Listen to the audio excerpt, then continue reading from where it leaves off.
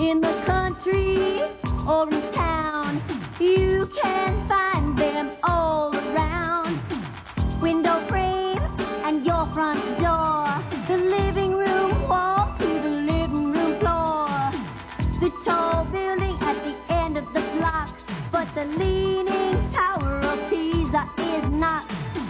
You better listen to the word on the street. When two lines meet and make a capital T, it's easy to see those perpendicular lines.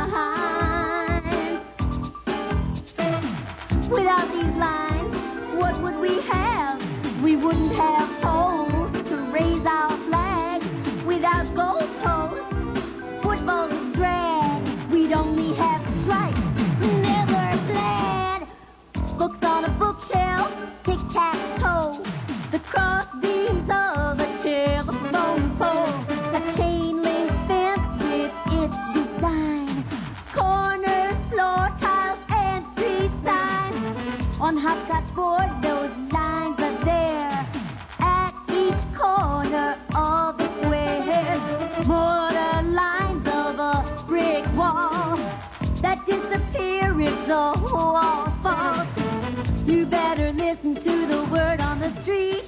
When two lines meet and make a capital T, it's easy to see those perpendicular lines.